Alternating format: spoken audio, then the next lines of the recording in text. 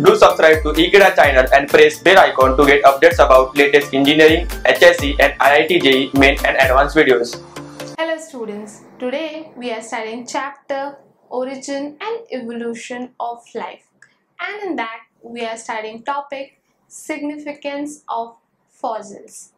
Now if I say that it would be possible to find out about dinosaurs if fossils were not available on the ghats of Ganga. Fossils are the remains of an organism which help us to study about them. So students, let's study about fossils today. If I talk about fossils in analogy or in detail, I could say that dinosaurs which evolved years and years ago were found out, or we could able to study them only because of the imprints of fossils or their skeleton found in different parts of the world.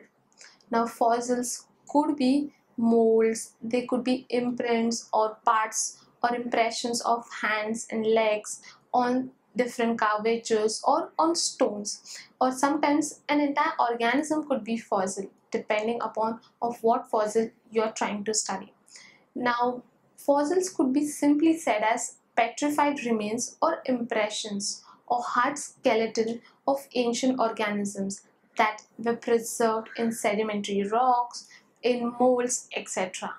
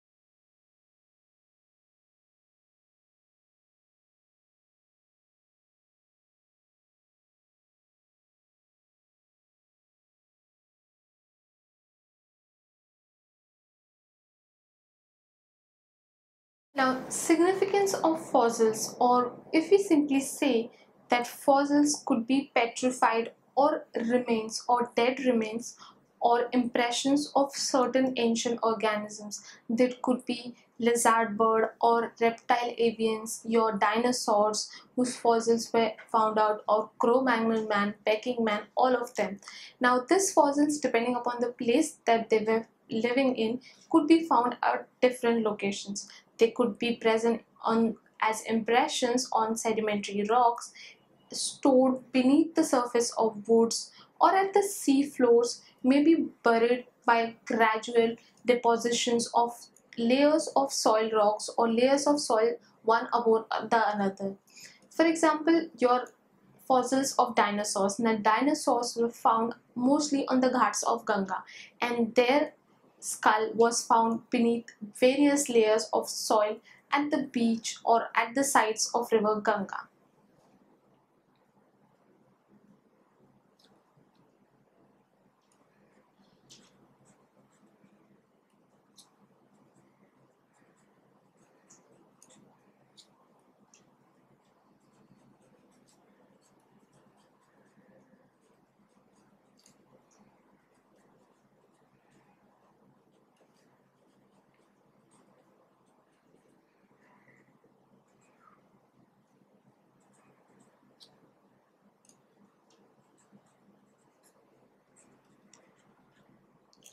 Fossils could have great importance on the art or simply the zoological studies, the excavation study, the archaeological excavation study of India, for example. Whenever they find a fossil at any particular location, they try and preserve them in specimens in the terms of museum or simply as herbarium, depending upon the type of fossil they have found out.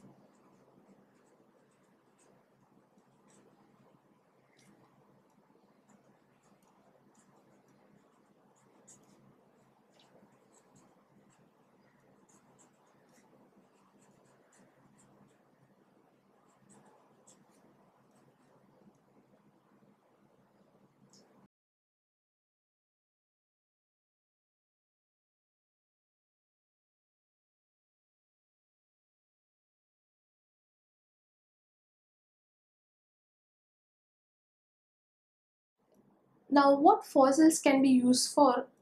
To study the structure of that extinct organism, or basically their paleontological studies can be done widely or smoothly.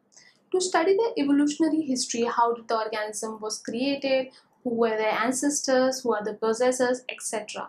If I could simply say, we could come around the phylogeny relationship of that particular organisms with fossil studies. Also, fossils try us to understand whether the organism lived, what were the living style, what are the housing, habitat of that extinct organism, where was the origin of the organism. And they try to give us a connecting link between the organism. For example, when dinosaurs were found on the ghats of Ganga, after the excavation, it was tried to find out that where did they actually originated and who were the group mates or family consisted of. So I hope students in this part of the chapter we did study about significance of fossils and you all are very clear about this concept. Thank you.